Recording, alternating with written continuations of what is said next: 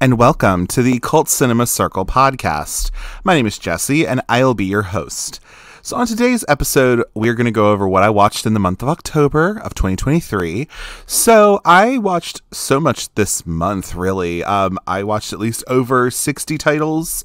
I watched some things that were not horror as well, but that's generally what I did this month. So I was participating in two different challenges. I was doing the Horror Queers October Watch calendar, which they put out a calendar every year, and they say on each day of October, watch a different category of movie.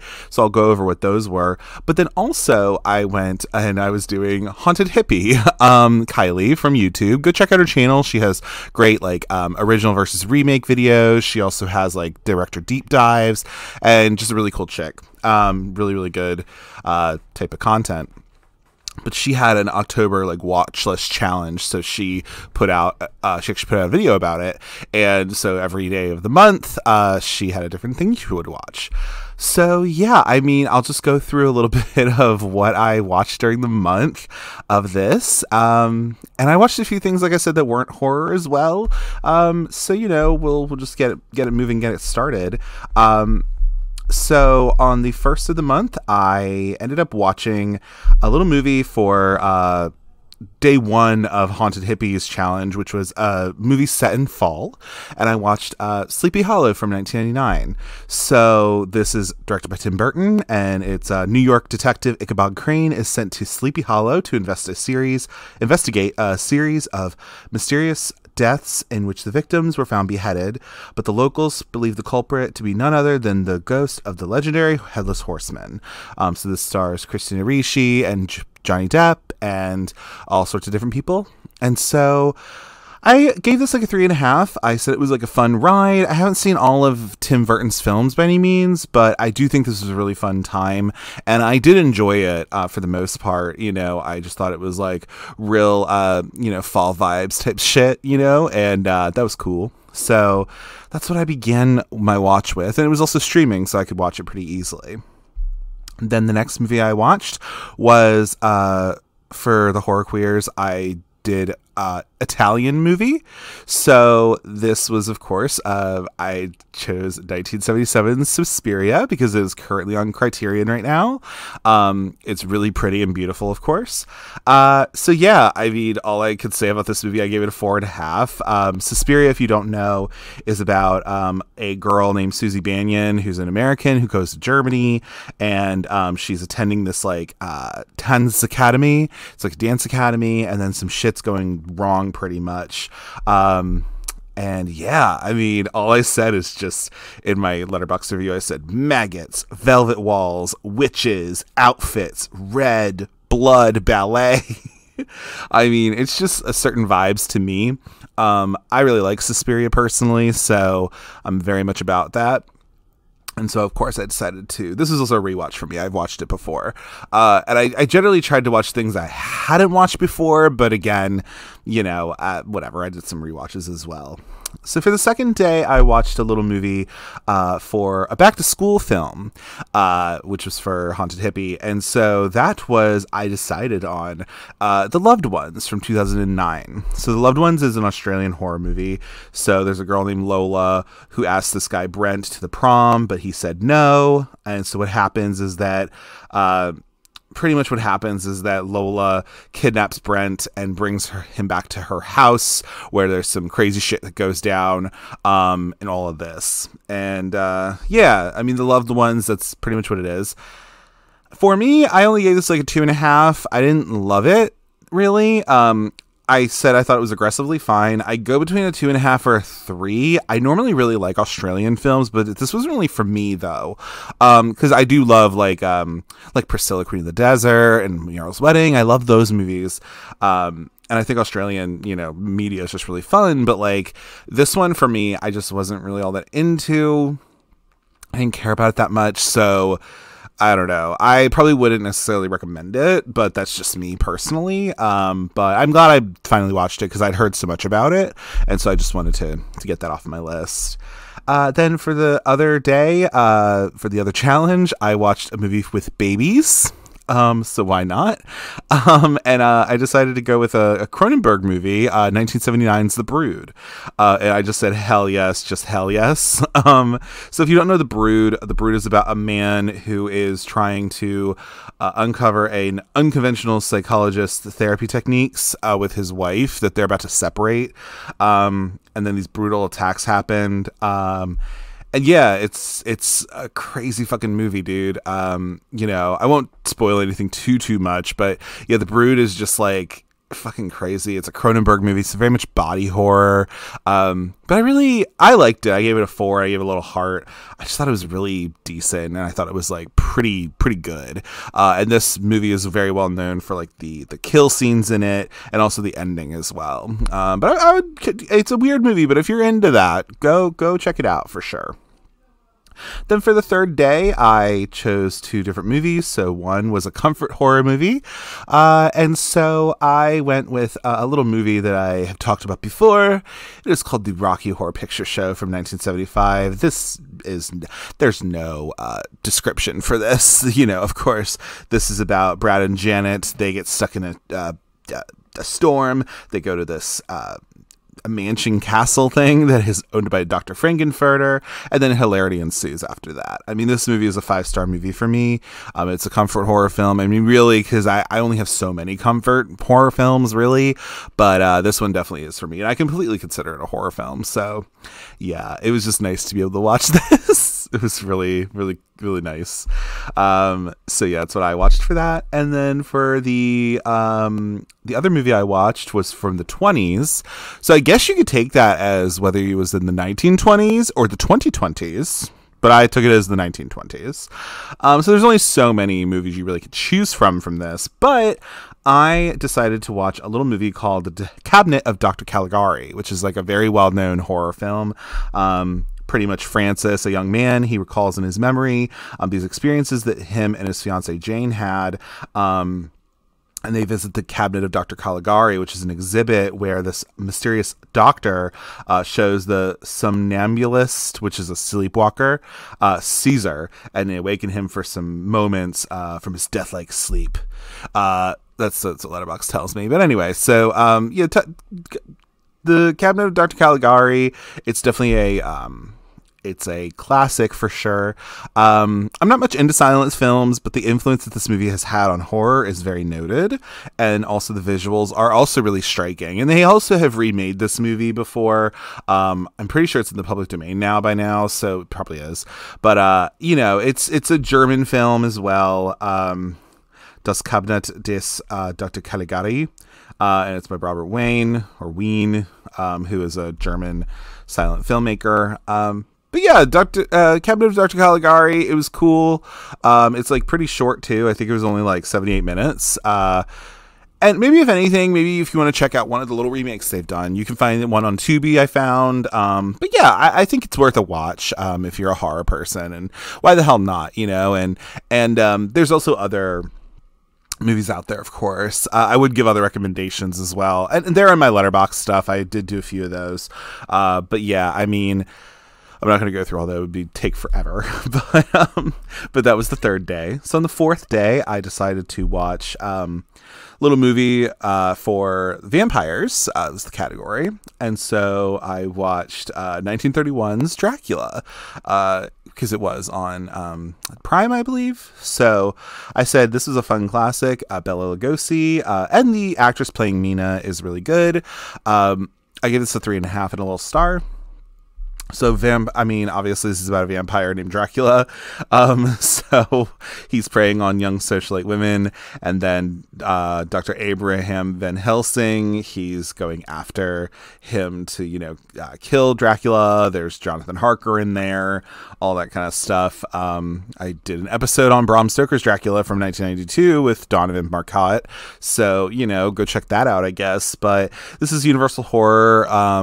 It's one of the first sound films that they did as well. It's Todd Browning. But yeah, that was definitely vampires. I wanted to get around to that, really. Then the next movie I watched was for a movie that scares you, is what that was. Now, for me, I don't get freaked out by movies a ton, but I will say that there might be a few that can do it for me. And so I went with 2017's Gerald's Game from Mike Flanagan. It's on Netflix. And this movie is really good. So it's when a husband's sex game goes wrong. Jesse, who is handcuffed to a bed in a remote lake house, faces warped visions, dark secrets, and a dire choice. So again, this is on Netflix. It's Mike Flanagan. And personally, I really like this film. I gave it a 4. It does scare me. I remember when I first watched it a couple years ago now, but I watched it and I remember because there's this creature in it called the Midnight Man, not to spoil anything too much, but this is also a Stephen King adaptation. But when I first saw him, when I watched it a couple years ago, I had all the lights off and I watched it and I saw him, like, he comes up like 35 minutes into the movie, right? And I was like, yeah, I'm going to turn the lights on because I don't want to have a nightmare. So that's why this scared me before. And it's still really freaky to watch sometimes. I wasn't as scared by the guy who actually, fun little fact, the guy who's the Midnight Man in this movie, he actually played Lurch in the, I think, Addams Family movies from the early 90s, funny enough. This also has, like, what was his name? Bruce Greenwood, Carla Gugino, I think, who's the mom from the Spy Kids movies. Henry Thomas, who's in E.T., he's also in it as well. But yeah, I really liked this movie personally. I thought it was really good. It has some good gore effects, and it's just really unsettling. It has a very atmospheric. So I liked that for a movie that scares me, because it did scare me before. So I was really into that. Then for the 5th day, I chose for the category of splatter, I chose Evil Dead 2 from 1987. So this movie I gave like 4 stars and a little heart. If you don't already know, this is the sequel / sort of a remake of the Evil Dead from 1981, I believe. So Ash Williams, played by Bruce Campbell, and his girlfriend Linda, they go to a log cabin and then they unleash the demons from the Book of the Dead, and they got these deadites and stuff like that. I mean, you can go all into the Evil Dead lore. But this is directed by Sam Raimi. And I watched the original Evil Dead, and I also have another Evil Dead movie on deck as well for what I watched. But I did end up watching this one. I liked it. It's splatter, it's like dark comedy, and I'm into that kind of thing. So yeah, it was definitely a good splatter film to watch. But that's what I chose to watch for splatter. And then the next movie I watched was for the category of stop motion. And so for stop motion, I chose a movie that I had only ever really heard of, but I haven't watched yet. And that was Coraline from 2009. So this movie, if you don't already know, it's based off of a book. But when Coraline moves to this old house with her parents, she feels bored and neglected by her parents, and she finds this hidden door that takes her to this other, like, kind of parallel world, really, where everyone has buttons for eyes. And then it's pretty much everything goes from there. It's a stop motion movie. It's directed by Henry Selick, who's the same guy who did The Nightmare Before Christmas, and James and the Giant Peach and all that. But this was in 2009, and I enjoyed it quite a bit. I thought it was just such a good, I just thought it was a good, like, movie and good stop motion film as well.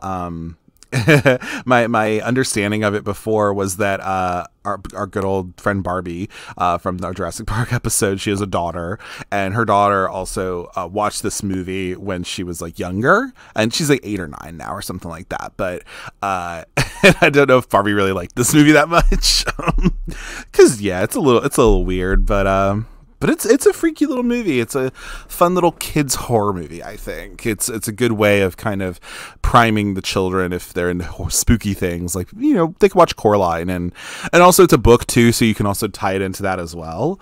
But yeah, that's what I watched for stop motion. Then the next day, I watched 2 movies, of course. So I watched a made-for-TV film which was I decided to watch Ghost Watch from 1992. So this is a movie. It was in the UK. It's a made-for-TV thing. So the BBC decides to broadcast an investigation into the supernatural, and so they this crew goes to a house that has poltergeist activity, pretty much, and then some shit goes down, pretty much. This has a distinct pleasure of being something that really affected the BBC and also just the United Kingdom, where people really thought that this was real, because it felt like it was a little bit like War of the Worlds, if you will. Do you know what I mean? But yeah, or even kind of like, it's not the same as like Blair Witch, obviously. It's not, but you know, it very much is this like newscast. It's framed that way and everything like that. And people apparently were like calling the BBC back in the day and being like, oh my God, like this is crazy, blah, blah, blah. And so I watched this on my phone because I could only find it on the Internet Archive, I think. It was streaming for a minute on Tubi, but then it went away. So I didn't realize it went away. So anyway, I had to watch it on my phone. I tried casting it to the TV, but it didn't really work very well. So I just watched it on the phone, and it was fine, you know. But I gave it a 3.5 and a little heart. I think it is such a cool little early 90s film. Obviously, it's from the UK, so it's from different where I live. And I just thought it was like a really decent watch, and I wanted to end up watching it, and I'm glad I did. I could see what kind of the deal was about it. So that's what I watched. And then on that, it was a Friday, I think. So I watched a movie that was 2 hours or longer is what I had to watch. And so I decided to finally get around to watch Mother from 2017. This movie has Jennifer Lawrence in it. It has, wasn't it Javier Bardem? Yes. And a couple other people like Michelle Pfeiffer's in it, Ed Harris, all that stuff. This movie is about a couple's relationship is tested when these uninvited guests arrive at their home, disrupting their tranquil existence. This is a Darren Aronofsky film, so he's the same guy who did Black Swan, Requiem for a Dream, all that kind of stuff. So he's very about having unsettling cinema. So I watched this. I gave it a 3. I don't care to watch it again, maybe. It's very heavy-handed, obviously. I mean, the thing is that Jennifer Lawrence's character, who's named Mother, and then the guy named Father, very much like Mother is very much about Mother Nature. Father is very much an allegory for, you know, kind of a symbol for God and all of this kind of stuff. So, I don't know. It's very... little art housey, obviously, you know, definitely for that. And at some point, I don't love Aronofsky films necessarily. I haven't watched Black Swan in a long time, and I watched Requiem for a Dream, which is also kind of fucked up. But like yeah, this is 2 hours or longer, so I definitely had to make a point to be like, okay, I guess I gotta watch this. But yeah, it was fine for what it was, but I wouldn't maybe watch it again personally. That's just me, but. You know, do you, I guess. But that's what I watched, finally, getting around to that. Then the next day, which was a weekend, I watched 3 movies. So one was a movie with a haunted object, which was, I watched Death Spa from 1988. This movie is about a guy named Michael who owns a health club, and there's a bunch of terrible murders that happened, including like killer saunas and other grisly devices.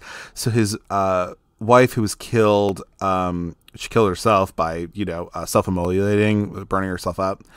And yeah, pretty much he has to like stop this shit going on. And this movie is wild. It's from 1988, like I said, and it is crazy. It's a kind of crazy 80s movie. The haunted object in this was a haunted computer, I think. So that's what I used it for. But yeah, no, I liked it. I gave it 3.5 and a little heart. If you like 80s horror films, and if you kind of like that cheesy 80s horror, if you will, I would give this a watch. It's on Shudder, so you could definitely watch that. It's wild. It's so fucking weird. And there's some cool people in it, like Brenda Backey is in it, who I'll talk about in a later movie. But she's in it. Ken Foray is in this movie as well, our MVP for 80s horror. But yeah, and there's also kind of like a queer coded character in this movie too, which I thought was kind of fun for the time, and why the hell not? So yeah, that's what I watched for a movie with a haunted object.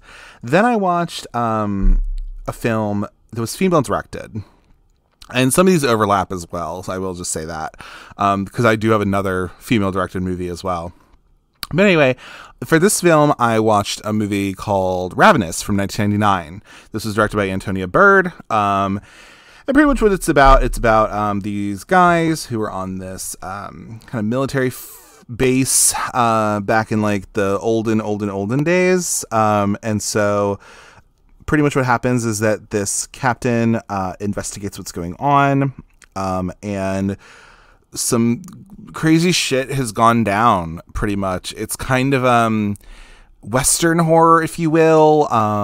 It's also it's a little homoerotic as well, which is fun. And yeah, it's just fucking crazy, dude. And it's a wild movie. You know, I would go into it, and I definitely enjoyed it personally. I gave it a 4. I would maybe own this movie.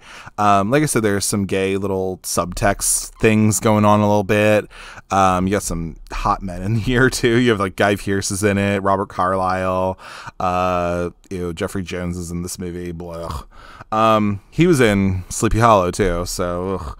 Anyway, but yeah, so it was directed by a woman, so and it was on Criterion Channel, so because they have a whole 90s horror thing that they were doing this month, so I took advantage of some of those. But yeah, I would definitely watch Ravenous. I thought it was a good little movie. I would maybe do on the show as well, as its own standalone episode, because yeah, I really liked it, and it kind of went over the radar as well. And then the next movie I watched on that same Saturday, because it had just come out, was VHS 85. So this is, of course, the VHS films. There's like 6 of them now or something like that. Some crazy shit. I gave this a 3 personally. I thought it was perfectly fine. So it's like these different stories, and they all take place in like the mid 80s, I guess, from what I can gather.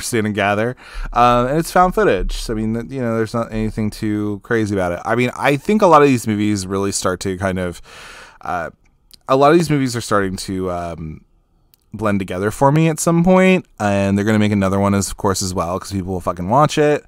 And I'm just like, I'm getting tired at this point of these movies. I mean, again, like, fine, whatever, but I don't whatever. This one was fine. I really do think it was fine. I maybe liked 94 a little bit better, but I always will love like VHS 2 personally. Like, I thought that movie was really good. We don't talk about Viral, but like, you know, but I do tend to like these movies, but they are kind of running together for me. So that's just that. But then the next day I watched a little movie. It was a movie set in the forest. So I watched Dog Soldiers from 2002. So this movie is a werewolf movie. It's a squad of British soldiers who are in the Scottish wilderness, and they encounter this zoologist named Megan, who's this woman, and they go to like this kind of random house in the woods, kind of, or in the middle of nowhere. But a lot of this does take place in the forest as well. There's definitely some forest scenes, and obviously like the house is surrounded by forest. So but yeah, it's like a pretty good movie. I gave it a 4, and I gave it a little heart. Definitely a fun little werewolf movie as well. I liked it. I thought it was very decent, and I would recommend it for sure. If you're at all interested in werewolf movies or anything like that, I would definitely say I would give it a watch. It's worth your time, for sure. And then the next movie I watched was for a Korean movie, and I decided to watch Train to Busan from 2016, because I had not gotten around to finishing it. I started it at one point, and then I turned it off. Not because I hated it or anything. It was just literally because I just turned it off. I don't know. I just was tired. Anyway, so then what this is about it's a zombie movie pretty much from Korea. So this viral outbreak pushes Korea into a state of emergency, and then pretty much all these people are stuck onto a train, like a bullet train, and so they gotta like make their way fucking out, dude. And there's a lot to be said for this movie. There's a lot of people who love it. I am also one of them. I really liked it. I gave it a 5. Personally, I thought that it did a great job with being this like zombie movie, but also I liked the characters. I thought they were really interesting and really dynamic, and I really enjoyed them personally. So I do think Train to Busan, yes, you could say it's overhyped or whatever, but I do think it's worth a hype. I think this movie is really cool, and it was 2016 that they did this, so I can really appreciate and enjoy what they were doing with that, for sure. Then the next movie I watched was a movie that is starring your favorite villain. Now, my favorite villain, I would probably say, I could have done Freddy, but like also I am a huge fan of Leatherface. He's my sweet boy, and I love him. So I decided to watch a Texas Chainsaw movie. Also because I am going to be covering the Texas Chainsaw franchise at some point that is in the works. So I had to watch a Texas Chainsaw movie. So I decided to watch that. And and this movie I decided to watch was the 2003 Texas Chainsaw Massacre, the remake. My sister also watched this month as well, because we were texting, and I was like, yeah, girl, you should watch that. She was watching some scary movies this month. And I like this movie more than I would have thought. At one point, I don't think I was just like, oh, okay, like I'm not really into it, right? I have my gripes with it, but I do think it's a decent remake, and it's something different. So yeah, I do like this movie. If you don't know the Texas Chainsaw Massacre, pretty much these kids pick up a hitchhiker, something happens, and then they get turned into meat sacks, okay? That's pretty much what it is. This is from 2003, so, I mean, yeah, sadly enough, it's hard to find this movie, physical media and all that, but I want to find it at some point. I would like to own it, because I should build up my Texas Chainsaw, my little collection or something. I should probably get one of those. But anyway, so yeah, and I just thought it was a really decent remake, honestly. So I wasn't mad at it. It was on HBO. It was on Max, so that's cool. But yeah, so that's what I watched. And then the next movie I watched was for the category of scary kid. So I decided to watch a movie I'd never seen before, and I watched Pet Sematary from 1989, directed by Mary Lambert. I gave this a 3 and a little heart. Overall, I did like this movie for the most part. I thought that Fred Gwynne was really good. And Miko Hughes as the little boy was really good. And then also Pascal. I thought they were really good, and they were really good actors, because the lead actor is really not that good. And I also said the end credit theme song is a sort of a banger, because it is. If you don't know what Pet Sematary is, it's a Stephen King adaptation. Louis Creed and his family moved to a country house. They end up finding this pet cemetery that's like near their house, although it's not really near their house, but like that pretty much can bring things back to life if you bury something there. Some things go down, and then horror ensues, pretty much.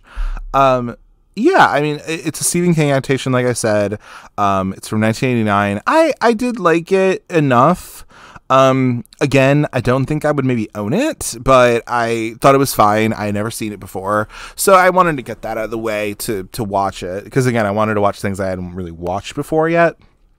So that was a nice little nod to that. Anyway, the next day I watched a movie. It was a Nightmare on Elm Street movie. It was the category, and so of course I went back and I just watched the original, The Nightmare on Elm Street, pretty much, from 1984. If you don't know what this movie is about, it's about Nancy Thompson, who for me is my favorite final girl personally, but Nancy Thompson, her friends, they're in Elm Street, and some shit's going down with like some mysterious ass deaths that are happening while people are sleeping, and they find out about Freddy Krueger. Okay, so that's pretty much what it is. The Wes Craven movie. I gave this a 4.5 and a star. Again, I don't, or a little heart. I don't own this, but I probably should because I mean, I love this. I love this movie personally, and I do tend to like the series of the movies. They're not all great necessarily. However, there are a few of them that are really good. I was actually going to watch Dream Warriors, but I decided against it. I decided to watch the original. I'm very happy I did. But yeah, Nightmare on Elm Street movie. Decided to watch that. And the next movie I watched was a movie from the 50s. So, and in this movie, this category, I decided to watch 1954's Godzilla from Japan. So, I mean, Japan is thrown into a panic after there's some like ships that were wrecked on, at sea, and then we find out that there is this like 50-meter tall monster that people call Gojira or Godzilla. And yeah, Godzilla's just coming back and whooping everyone's ass pretty much. I love Godzilla. I think he's such a sweet boy. I really like him. I said, so I started this movie on a Tuesday. Okay, so that happened a couple times where I was just tired. So like I started this on a Tuesday and I finished it on a Saturday because I was just tired, dude. Yeah, they were kicking my ass. And so yeah, just watching these 2-a-days was kind of, taking a lot out of me. But I did end up finishing it, which was good, so I do count that. With that being said, though, I love my sweet dino boy. I love him a lot. I would also let the dude with the eye patch pound me, no questions asked. Sorry, that was disgusting, but it's true, though. Yeah, that guy was really hot. Who was he? Sarazawa. Oh my god, he was so hot. But anyway, so yes, I loved him. Godzilla, go fucking watch it, dude. Don't watch King of the Monsters though, because apparently it's just a weird ass like recut movie with Raymond Burr in it. Although Raymond Burr is a homosexual, or he was a homosexual, so that's cool. But watch the original one. It's on Max. You can watch it pretty easily, so I would recommend that personally. But yeah, and I watched Godzilla before, or no, I didn't watch it before. I started watching it and I gave up on it. So then I went back and watched it again. So I was like, okay, good. Anyway, so then the next day I decided to watch a movie. It was, the category was werewolf. And so I decided to, do myself a favor and finish up a series that I had been meaning to watch. And that was, I decided to watch Ginger Snaps Back, The Beginning from 2004, which is the third movie in the Ginger Snaps trilogy. So yeah. Again, this movie was another one where I started it on Wednesday and I finished it on a Friday. That seems about right. Yeah, this movie, so it's set in 19th century Canada. Bridget, played by Emily Perkins, and her sister Ginger, played by Catherine Isbell. They take refuge at a trader's fort, and then some shit happens, and then, whatever the hell. I didn't care for this movie that much. I actually now own the Ginger Snaps movie on Blu-ray, which is really cool. I really like that movie. I think it's a great werewolf film. It's my favorite werewolf film, really. But this third, and I even like the second one quite a bit. The second one was actually pretty dope. It was pretty cool. This third one, I just didn't care for it. I gave it 2.5 stars. And honestly, just watch the first two films. I think you'll get enough out of them. You know what I mean? And there you go. So, but this is another one I couldn't necessarily finish because I was tired. But anyway, so then I got back on track though, because then I watched a little movie from a movie that was starring my crush. Now I have a couple crushes now, but my original crush that I had is the one and only David Krumholtz. And he has not really been in a whole lot of horror movies, but I was able to find a movie, Addams Family Values from 1993, that has him in it. I have seen this movie before. I gave it a 5-star because I love this movie a lot. I also watched this for podcast purposes because I will be covering it soon.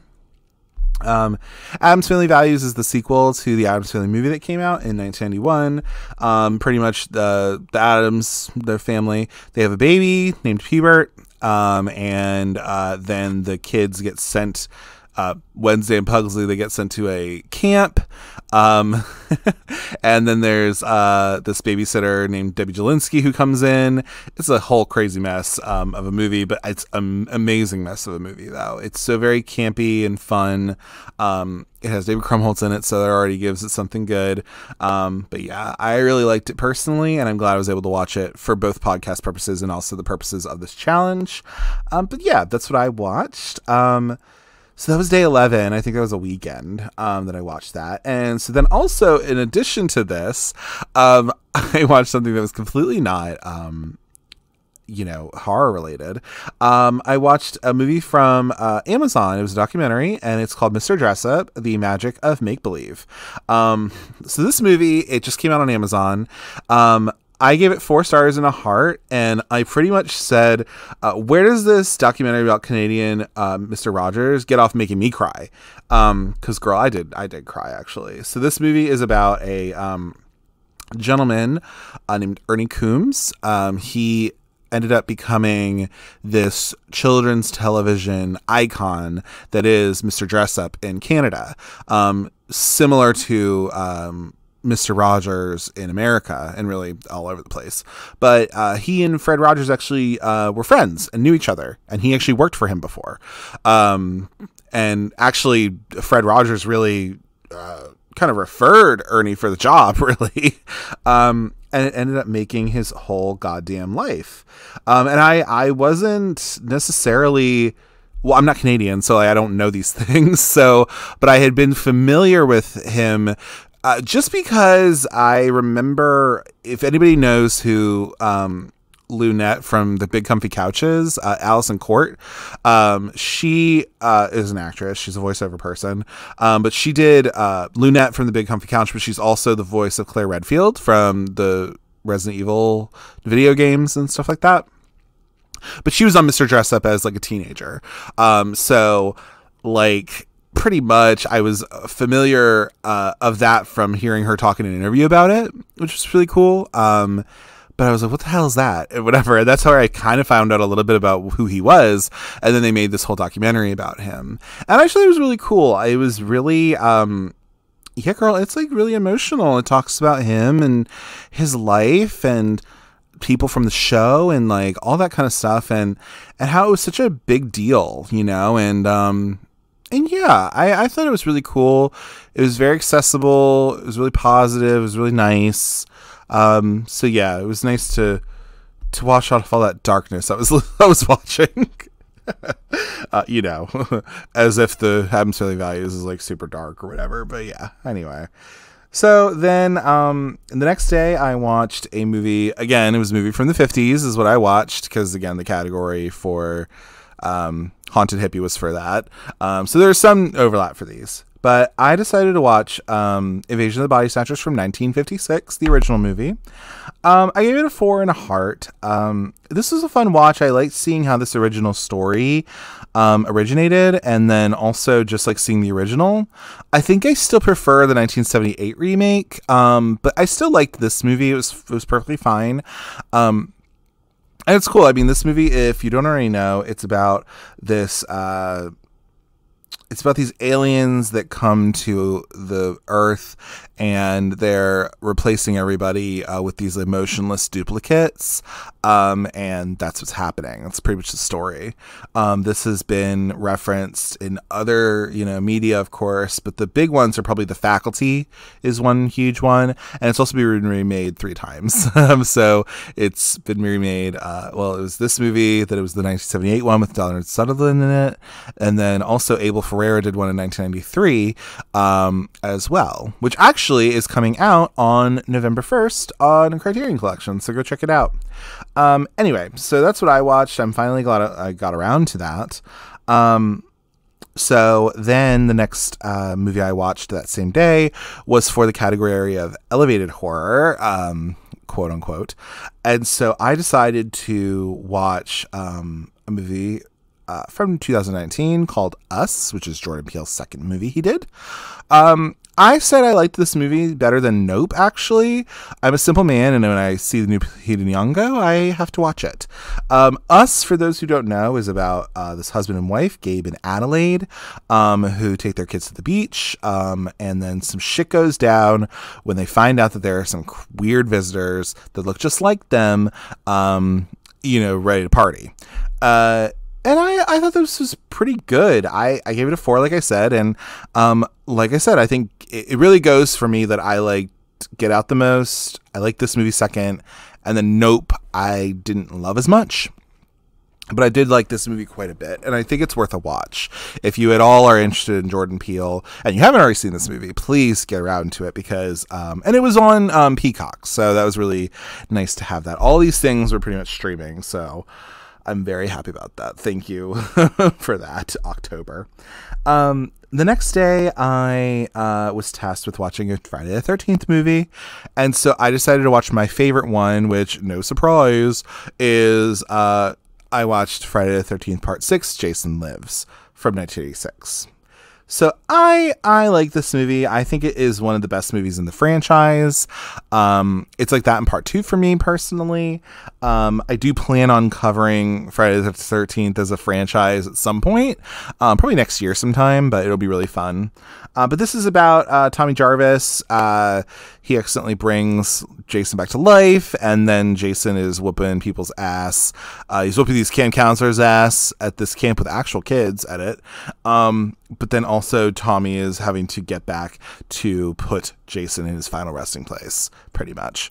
I like this film. I do not have the box set or anything for Friday the 13th, although I would like to get it personally. I think that'd be really great.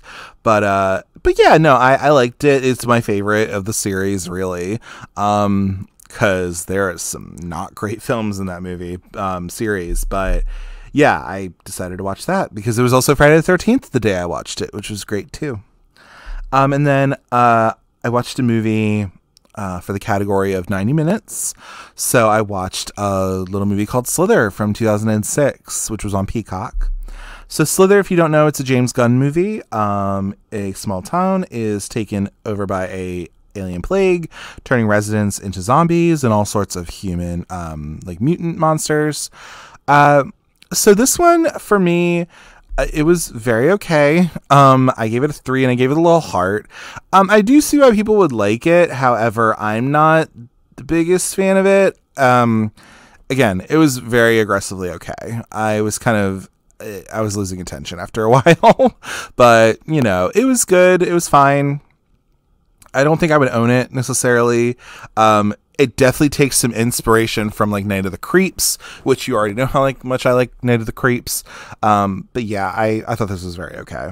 So that was Slither for me. Then the next day, I watched a little movie from. I was tasked with doing disabled horror. So you could do a few different things with this, including Night of the Creeps, technically. But I decided to watch. I decided to finish my watching of the Evil Dead series, and I decided to watch Army of Darkness from 1992, the year of my birth. And yeah, so this movie, if you don't already know, it's about Ash Williams, as I said earlier, with Evil Dead 2.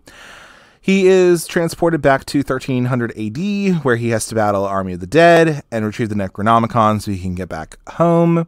This is a Sam Raimi movie. It has Bruce Campbell in it. It's actually the film debut of Embeth Davidtz, who is from 13 Ghosts and Miss Honey from Matilda and all that kind of stuff. So, yeah, I liked this movie. I gave it a 3. Yeah, Army of Darkness is pretty cool. It's definitely some people's favorites for sure. It was fine, I guess. It wasn't anything too crazy or to write home about, really. But I thought it was fun. It was enjoyable. It was cool seeing like the medieval kind of way that they did things, and how Ash would like interact with the medieval people, I guess. So that was kind of fun. So then I finished up the Evil Dead stuff, of course. So that was nice. So I think I've pretty much seen all the movies in that series, and then I have not watched the TV show or anything. And I'm cool with just leaving it the way it is now. I don't think you need to make another Evil Dead movie personally, but that's just my opinion. And then the next movie I watched, which was for the category of a Wes Craven movie, was The Serpent and the Rainbow from 1988. This is a Wes Craven movie. I've been meaning to watch this. It was on Peacock. So this is about a Harvard anthropologist played by Bill Pullman. He's sent over to Haiti to retrieve a strange powder that is told that it could bring humans back from the dead. And then a bunch of shit happens with like walking zombies, blood rites, ancient curses, things like that. So for me, I liked this movie enough. I gave it a 3. Again, I don't think I would necessarily watch it again. I don't really have the need to or have the love to. Some people really like this movie and some people are like, eh. I will say it was cool to see not white people on the screen for quite a bit because they're in Haiti. And so there's a lot of, black and brown people around. So that was cool. And I can see why this is an important movie of like, oh, hey, like, you get to see not just white people, which is cool. It was on like, if you watch Hard Noir, the documentary about black horror, they do talk about the Serpent and the Rainbow a little bit. And I think Wes Craven tried to make sure that he made some diverse stuff, especially since some of his things, didn't always have like the most diverse casts, obviously, but he did make some movies like this and the people that are the stairs and stuff like that. So I thought that was I thought it was a decent movie. I just didn't love it, but your mileage may vary, I guess, right? And the next day, I watched 2 movies, of course. And so one was Australian horror. So I could have watched the Loved Ones for this as well, but Australian horror, so I decided I didn't know what to watch actually. So I actually went with the recommendation because the horror queers were giving out recommendations as well of what to watch. And I went with a movie from 2007 called Rogue. It is a crocodile movie. So this movie, it is from the same guy who did Wolf Creek. It was the director who did that, which is also a great movie. I wish I watched that actually too, but like I didn't. But this is about a group of tourists that go into the remote Australian River Territory. I think it was the Northern Territory. And they get accosted by this enormous crocodile. And then, he's going to, like, kill some bitches, pretty much. I gave this a 3. And I said in my review, at some point I was siding with the crocodile. But, it has, like, the final girl who's like the local, to the area, Radia Mitchell, who was in Silent Hill and other movies as well. Michael Vartan's in this movie technically as well. Sam Worthington, a couple different people, but this movie was fine. I watched it on, I think, Australian Netflix. I think I found it there. So I was able to stream it there, which was nice. I had my ways with, NordVPN and all that. But yeah, so then I watched for the next category, which was a Cabin in the Woods horror movie. I decided to watch a movie I had never seen before, but I finally got around to, which was Tucker and Dale versus Evil from 2010. So for this movie, I gave it a 4 and a little heart. I said I enjoyed myself and with this movie. I thought it was really fun and campy and enjoyable, and I thought it was really sweet at the end too. So if you don't know Tucker and Dale versus Evil, it's by Eli Craig. It's about these 2 hillbillies who are suspected of being killers by these college kids that are camping near like a West Virginian cabin. As the body count climbs, so does the fear and confusion of the college kids who are trying to seek revenge on the pair. I personally really liked it. It was on Hulu, so that's why I watched it. But I would own this movie. I think it is it's so fun and stupid, really. But it is really enjoyable, and it is a horror comedy. And I think it's a horror comedy done right, personally. I think it's still very sweet at the end. Katrina Bowden's in it, which is really fun. She's the main kind of final girl, if you will. Jesse Moss from Ginger Snaps is in there. He's kind of the villain, if you will. Shalane Simmons, who was in like the It miniseries as a little girl, and she was in the Carrie remake. She plays one of the college kids. Fun little thing too. This guy Adam Beauchenay or something like that. I don't know how to say his last name, but he's Canadian. If you want to check out on YouTube, if you're a fan of Are You Afraid of the Dark, he has reviews of episodes that he did. So if you look up like IOTA, like the acronym of Are You Afraid of the Dark, if you look up that and just look up like reviews or whatever, you'll probably find this guy who was in Tucker and Dale versus Evil. He plays one of the college kids who like dies early. Spoiler, but yeah, no, it's very fun, and I that's how I knew who he was, because I had found those like years ago, and he talks a little bit, and like not even very much, because he did these years and years ago, the Are You Afraid of the Dark things. So I think he did that after, probably around the same time, maybe, perhaps. But I think he mentioned at one point that he was in this movie Tucker and Dale versus Evil, which, again, I just thought was really fun. And, you know, I thought it was cool. I would give it a watch. I would definitely recommend it. Then the next day, I chose a movie for the category of a movie where mom and dad are acting weird. So, you know, you could choose a couple different movies from this. You could go with The Parents, or you could go with like some other weird shit. I decided to go with a movie that I think Kylie actually recommended on her video, was Mom and Dad from 2017. This movie is from Brian Taylor. He is I don't really know what else he's fucking done. He did the Crank movie, apparently. I don't know what the hell that is, but he did this movie Mom and Dad. So in a suburban community, these moms and dads, one after the other, mysteriously feel the irresistible impulse to attack and kill their own offspring. So it's pretty much moms and dads wanting to kill their children, and going about doing so. So it has Nick Cage as the dad, Sam Blair as the mom. I was really into it. I gave it a 3.5 and a little heart. It was on, I think, Hulu, so that's why I watched it. I love Sam Blair personally, and I thought she did a great job in this film being the mom. I think she did really good, and it's really cool and tension filled. I thought it was a great movie. I don't know how you'll feel about it if you're a parent out there at all, but like, I really liked it, and it was pretty decent. And then also a little fun thing is that so there's a girl, Anna Winter, in it. Ann Winters is in it. She is from like 13 Reasons Why. I think she was in that movie or that TV show. She's done a couple different things, but also Zachary Arthur, who, if you don't already know, he's from Chucky. He did the Chucky TV series. He's on it. And yeah, he's in this, but he's like a little boy in it. So I thought that was kind of fun and cool. But yeah, so Mom and Dad, I would definitely recommend it. I thought it was a good watch, and it was enjoyable for me. Then for the category that I watched of young adult, I decided to finally watch a movie I hadn't watched before, which was Idle Hands from 1999. So this is definitely a time capsule of the late 90s for sure. And for this, for that being said, I enjoyed myself with this watch. You know, there is some stuff that's like a little like, you know, homophobic in it a little bit, or whatever the hell. And just like the whole Jessica Alba, because Jessica Alba's in this movie, the whole Jessica Alba little storyline that's there is a little weird. However, I think Devon Sawa does really good in this role. And his friends are very bumbling, played by Seth Green and what's his name, Eldon Henson. He was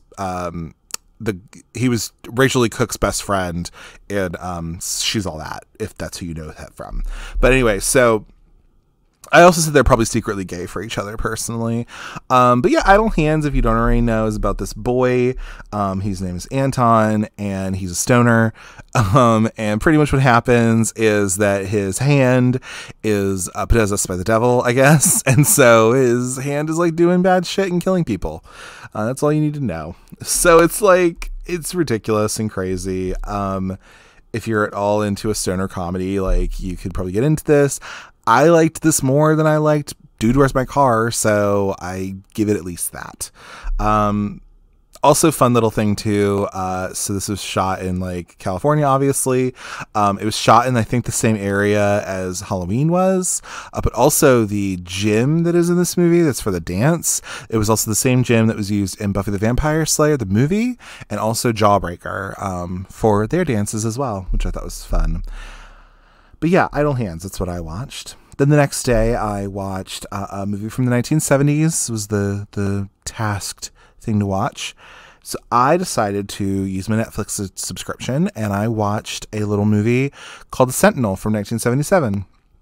And I've been meaning to watch this movie as well. For me, I gave it a 4. I gave it a little heart. I really enjoyed the vibes of this movie. I thought the last 15 minutes were like ridiculous and wild, which I thought was really fun. The Sentinel, if you don't know, it's about a New York model. She relocates to an apartment in a brownstone building where these other tenants are like kind of weird and crazy and whatever. She realizes that her building has like this sinister evil that's there. This is a Michael Winner movie where apparently Michael Winner, from what I found out, is a little bit of an asshole, but he did like Death Wish, he did the Death Wish movies, and he did The Sentinel, like I said. So, you know, I thought this movie was good. It was on Netflix, so I decided to watch it. And it's wild. It's really wild. It gives me a little bit of Rosemary's Babies vibes, a little bit. But I definitely enjoyed it, so I would definitely give it a watch. Just to put it out there, and you know, I thought it was good, personally. Then the next movie I watched was a movie with a queer lead in it. So I decided to watch a film that had been recommended by Haunted Hippie on her channel as well. And it was a movie that is called What Keeps You Alive, which was on Tubi at the time I watched it. This is a Colin Minihan movie. So what it's about these this married couple who is celebrating their 1 year anniversary. They're a lesbian couple. They go out into the woods and shit goes down. That's all I'll say. And so this movie, for me at least, I gave it a 3. However, I didn't love it though, personally. You know, I love a good queer movie. I love a movie with a queer lead. I think there's better films out there.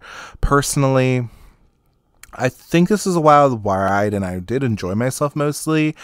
I did wish that this movie was directed by a woman, personally. If you don't already know Colin Minihan, he's directed a couple things like this movie. He's also the Grave Encounters guy. He directed that movie. If you don't already know, he also did Spiral. He wrote Spiral. Okay, there you go. If you don't already know, like, What Keeps You Alive has these 2 women in it who are the married couple. One of whom is this Hannah Anderson girl, really good actress, and then Brittany Allen, who's in it as well, who is also literally, I think, married to Colin Minihan. So, you know, that's how she probably got that role, honestly. Anyway, but yeah, I mean, it was fine. Like, both of these people were strong actresses. I do kind of wish that they were maybe made by, I don't know, like, played by real queer people, because I don't think either one of them are. But they play it, and that's cool, I guess. But again, this movie was fine. It was perfectly alright, but I probably wouldn't own it personally. I don't think I'd watch it again personally, but I would say at least watch it once, see what you feel about it, see what you like about it. It's crazy as shit, but yeah, I personally was not thrilled with it, but that's just me. Then the next day I did the category of zombie, and so of course there's plenty to watch here. Of course you could watch Little Monsters from the, you know, Lupita Nyong'o is in it, and you can watch all the different zombies. So I decided to actually come back and watch a movie that I was meaning to watch. Again, this is a movie that I tried watching before and I just gave up on it for a minute. And it is Zombie Flesh Eaters, also known as Zombie 2, from Lucio Fulci from 1979. And so this guy goes out to this Caribbean island with this woman. They're trying to figure out about what's going on in this fucking island. And then they come across these zombies that are kicking everyone's ass, pretty much. This is a Fulci movie. This is right before he did his Gates of Death trilogy, I believe, which has The Beyond, The House by the Cemetery, and that other one. Oh my God. The Beyond, The House by the Cemetery, and then what the fuck is that other movie? Oh my God. Yeah, The Beyond, The House by the Cemetery, and then... Oh God, now I have to look it up. I'm keeping this in, by the way. I'm not really doing much in terms of... Oh, City of the Living Dead. That's what it is. Duh, Jesse. Anyway, those are great movies, by the way. But this one is right before that, and I thought it was decent. I thought it was pretty good. I gave it a 3.5. It has eye trauma, like Fulci gives us. It has a zombie fighting a shark. Lots of boobs. So there you go. That's what we get when we're watching a Fulci movie, really. But yeah, so I watched that. And then the next day, or the next movie I watched, was a paranormal movie. So again, all sorts of ghost movies you could watch or any of these types of things. But I decided to watch a movie that's kind of in my childhood a little bit. I watched Ghost Story from 1981. So this movie, it is a John Irvin movie. It's about these 4 men who are the Chowder Society, 4 old men. What ends up happening is one of the sons of these men, one of the twin sons of these men, dies in this weird accident. There's some shit that goes on where there are some secrets that happened in the past, pretty much. And things are all coming to light now. I really liked this movie. I gave it a 4. I gave it a little heart. It has like Fred Astaire in it, Douglas Fairbanks Jr. is in it, Craig Watson's in it, Alice Krieg, all sorts of people. So I really liked this. This is a movie where I guess that my grandparents had this movie at some point in my childhood, because I remember seeing it on VHS before. I think it was like the TV edit or something that they had. Anyway, but they had this for some reason on video. I don't know why, but because my grandparents, from what I remember, weren't like the biggest horror people or anything. Like, it's not like they watched horror movies a lot or whatever, but yeah, they had this. Maybe it was because of Fred Astaire or something like that. I don't really know, but yeah, so I decided to watch this, and I'm glad I did. I thought it was a good movie. It's 80s movie, and I thought it was like really fun personally. So I really liked it, and I would definitely recommend it. And it was streaming this month. No, I don't think it is anymore, but I think it's probably leaving Prime. But, definitely watch it. I would definitely give it a watch. Then the next film I watched was for the category of horror comedy. So this was, I decided to watch something that was on my to-be list forever. And I decided to watch the movie called Call Girl of Cthulhu from 2014. This is a movie that's by Chris LaMartina, who's actually a local filmmaker in Baltimore. He has been a part of doing, his most well-known thing he did was the WNUF Halloween special, which was on Shudder for many years. It's not on there anymore, but you can still find it from him. He, if you give him money, I'm sure he'll actually send it to you. So that's cool. But yeah, and he is, he's done that, which is like super cool. And again, he lives in Baltimore, so I thought that was great. I tagged him in my post about that I was watching it, and had to give some props, of course.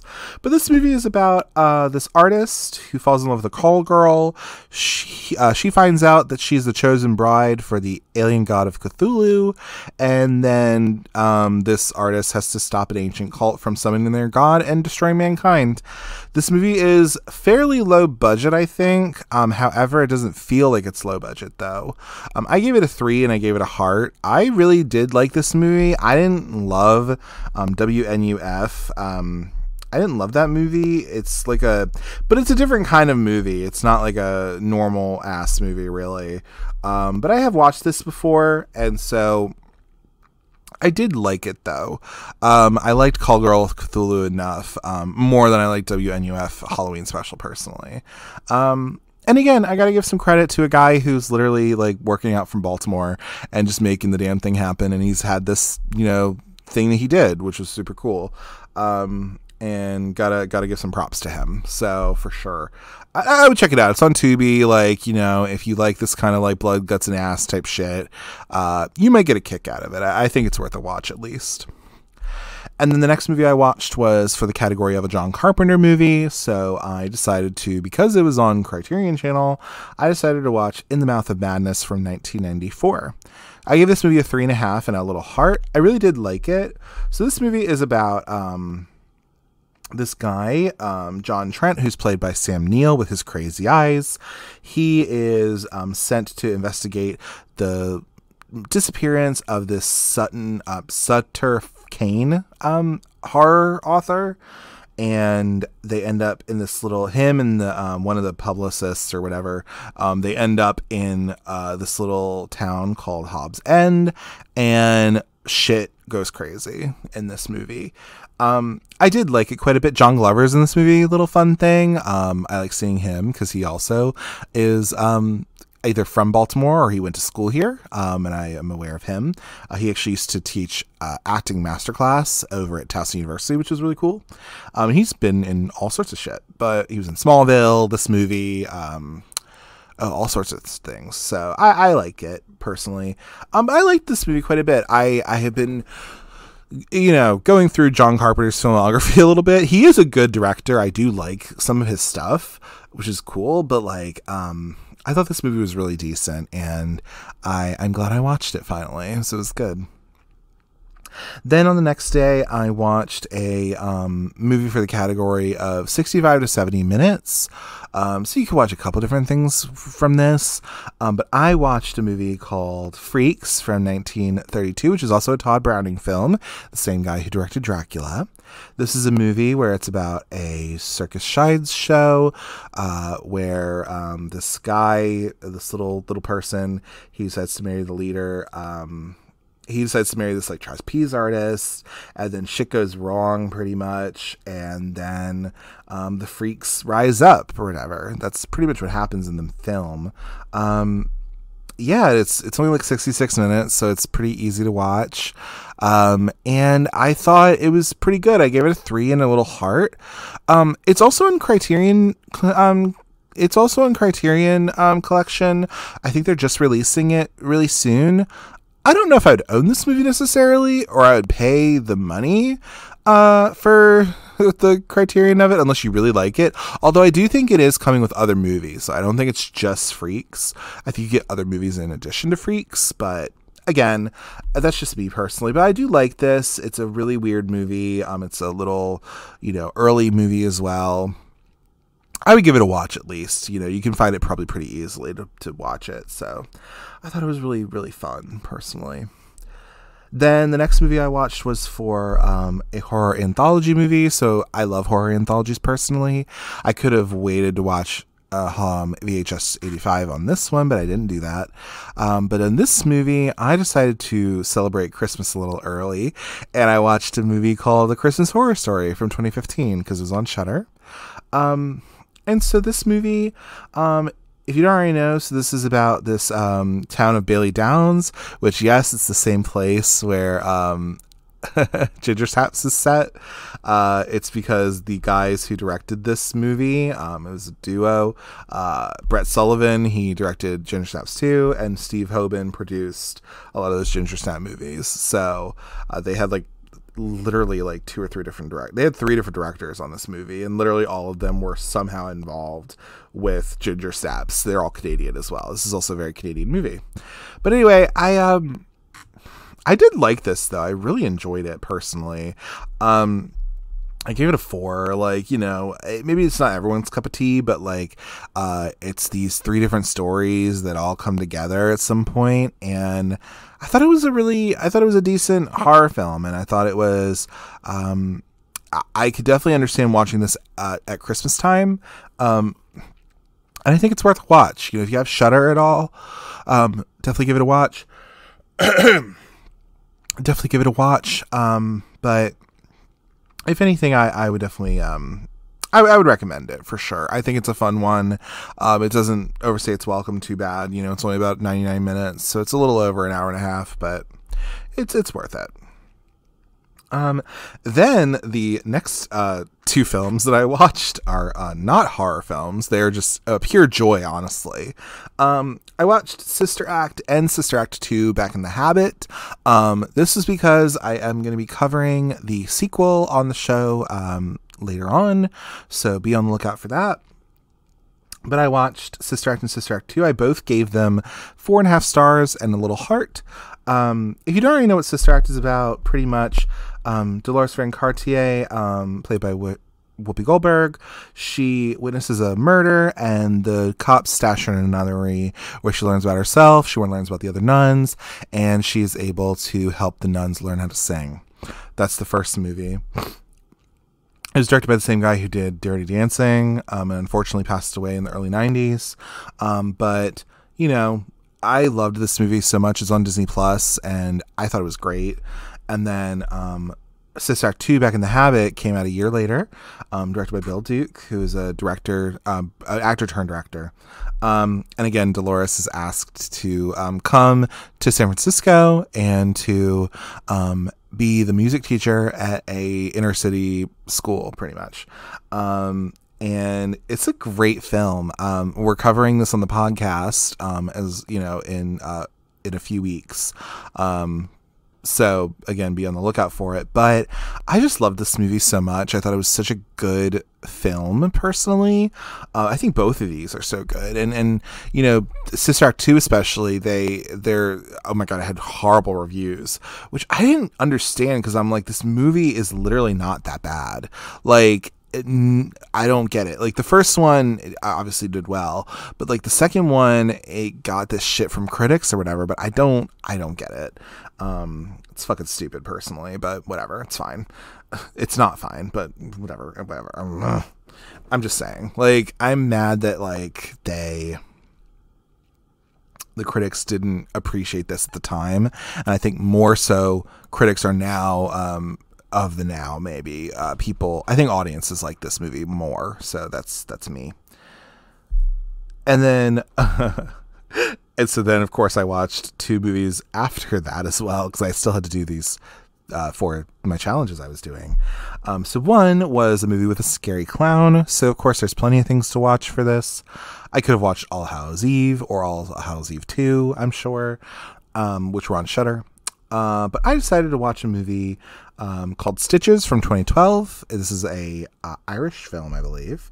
It's directed by Colin McMahon, I believe. McMahon, whatever.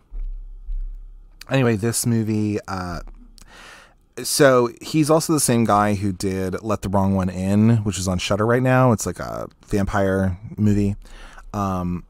This is about Stitches, who's like this clown. He accidentally dies at this kid's birthday party, and he comes back from the dead, and he whoops these kids' asses years later, right? That's pretty much what this movie is. I gave it a 3 personally. I thought it was fine, you know. It's very Irish, obviously, and so that's fine. But I also, because so is Let the Wrong One In too. I haven't finished that one yet, but I did start it, so I'm gonna get back to watching it again. But I really did. I liked it enough. I thought it was fine. I don't think I would watch it again necessarily, but I did tend to enjoy it. I thought it had like a fun. It kind of had a fun premise to it, and yeah, it sure is with a scary clown, so I'll give it that much. And then the next day, or actually the next movie I watched, was for Black Horror. So there's a couple different things you can watch for this. And so I decided to watch an oldie but a goodie, and one that I will soon be owning myself. And I do plan to do on the show at some point. It is Tales from the Crypt presents Demon Knight from 1995. If you don't already know, this is a movie by Ernest R. Dickerson, who was Spike Lee's Sam Lee. Spike Lee, it was his director of photography pretty much, and he became a director. He also directed Bones. He directed this movie. Just cool guy. But this is about, the collector, played by Billy Zane. He is chasing this guy Breaker, played by William Sadler. It's kind of this cat and mouse thing. They end up in New Mexico. This abandoned ass like church slash old church slash like hotel thing. Brenda Mackey's in this movie from Death Spa. Jada Pinkett, before she was Jada Pinkett Smith, was in this movie as one of the first black final girls ever, which is really cool. And she kicks so much ass in this movie. I love it. I gave it a 4.5. I love this movie. I'm going to be owning it soon. I got the, in addition to buying Ginger Snaps, I also bought Demon Knight as well on Blu-ray, and I just fucking love it. I think this movie is so good. I think I ended up finishing this. I think I started on Saturday. I finished it on Monday, I think, because I was off on the Monday that I watched. I was off on the next Monday. So I was like, okay, cool. But I watched this and I just love it so much. I think this is also like streaming as well before, so you could find it pretty easily. I would definitely rent this if anything. I just thought it was so good. If you're a fan of Tales from the Crypt, it's definitely a must watch. And also, even if you're not somebody who loves Tales from the Crypt either, I definitely think it's worth a watch. And it's the best one. It's the best film that they made, really. But yeah. The next movie I watched was for the category of Canadian. And so I decided to watch a movie on Shudder that I had been aware of or become aware of, which was 1983's Siege from 1983. This movie is about a police strike in Nova Scotia, and these hoodlums pretty much kill these people at a gay bar, and this guy runs out of the gay bar and he holds up in this apartment with these other people as well, and it's pretty much like gay people and allies of gay people kicking ass against like these fucking fascists pretty much. And what's not to fucking love about that, you know? This is very Canadian, of course, very low budget, but it really does such a good job with like, you know, with really stretching out that budget for sure. I thought it was fucking great. What I think is really fun about this movie is it's very Canadian, but one of the guys in it, so Daryl Haney, who plays Chester, one of the gay dudes, unfortunately, spoiler alert, he dies in the movie, but he actually wrote Friday the 13th. He wrote Friday the 13th Part 7, funny enough. So he wrote that movie, and he's been in a couple other random movies, like Extra was one. Oh, apparently he was in Unborn from the early 90s. What the hell was he in that? Huh. Well, that's funny. He was a police officer in that. Anyway, I want to do the Unborn on the show. That movie is fucking crazy. There's like early Kathy Griffin in it, and like Lisa Kudrow's in it for like a scene, and like Brooke Adams from Invasion of the Body Snatchers. Oh my god, it's crazy. Anyway, Siege, that was him. And also, fun little thing, Brenda Bazinet is in this movie. And if you don't know who Brenda Bazinet is, she is the mom from The Haunted Mask 1 and 2. She's Carly Beth's mom. And of course, she's Canadian, so, but it's so cool to see her as a young woman here. She's like, you know, yeah, it's crazy because I only ever knew her from Goosebumps. I only never knew her from those two things I watched so fucking much. I'll get to in a minute, but yeah, so that's what I watched personally. Siege is pretty good. It's on Shudder right now. I think it was on Severin or Arrow or one of those released it. So you might be able to find physical media of it, but I would definitely give it a watch. It was pretty great. Then I watched a movie set in the 80s, so plenty to choose from here. But I decided to go with Slaughter High from 1986. This is a movie that had 3 different directors in it for it. This is about 8 people who are invited to their 10-year high school reunion, and then a former student who was disfigured by a prank gone wrong is there to seek revenge. This is a movie that was shot in England, and all English actors pretty much, but they're all trying to be American. And so it was a wild ride. I gave this a 2.5. I didn't love this movie necessarily. And Pickens, when I told him, was very upset with me. But it's fine. I just didn't love it. It was on Tubi, so that's why I watched it. and it's set in the 80s. I was getting around to it, but again, I could leave this movie. I didn't love it necessarily. There are some fun parts in it, I guess, but overall, I just didn't love it necessarily. Also, it ended up looking like, I don't know, like, it's so weird how it looks sometimes. Not in a horrible way, but like, there is a point where I'm just like, are they just shooting on a literal handheld video camera at one point? Like, but that's just me personally. But yeah, Slaughter High, that's what I watched. The next movie I watched for the next category, which was another horror movie directed by a woman, so wanted to do that, and I decided to go with a movie that is on Shudder, and it is a Mexican movie. It's called Tigers Are Not Afraid from 2017. So this movie, it's about these kids who are kind of street children, so they don't have parents, they're orphans, and they are trying to survive the violence of these cartels, and the ghosts that have been made because of these killings of the drug cartels in Mexico. This is Issa Lopez who did this, and I thought it was great. I gave it like a 3.5 personally. It's very heavy personally, but I do think that it is worth a watch. There are some horror elements in it for sure, but I do think that overall I did like the film.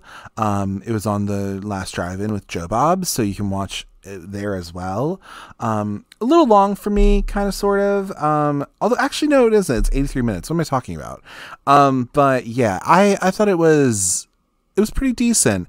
If you're at all interested in like Pan's Labyrinth, for sure. If you're into that kind of dark, magical realism type stuff, I would definitely give this a watch, for sure.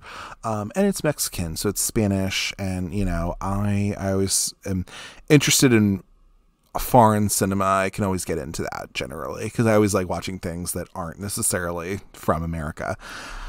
But yeah, so that was what I watched. And then the next movie I watched was for the category of college/university.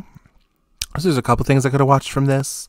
But I decided to watch a movie that was on Tubi. It's called Soul Survivor from 2001.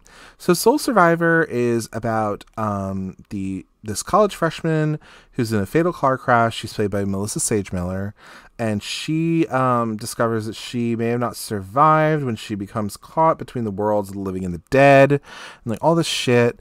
I did not like this movie. I gave it a 1. I said that this movie makes Urban Legend look and feel like a 5-star masterpiece. And it really does. Like, this movie, I just don't think hit the mark. I think Elijah Dushku deserved better, and also Melissa Sage Miller deserves better. Sean Carpenter, who's the director of this, apparently is not a great director. He wishes that this was Jacob's Ladder, but he misunderstood the assignment. Stephen Carpenter, like I said, he was the one who did this movie. He's only done like The Dorm That Dripped Blood. He did a movie called The Kindred. And he did this movie. So I did not like this. It is Casey Affleck's in this movie. Wes Bentley's in this movie.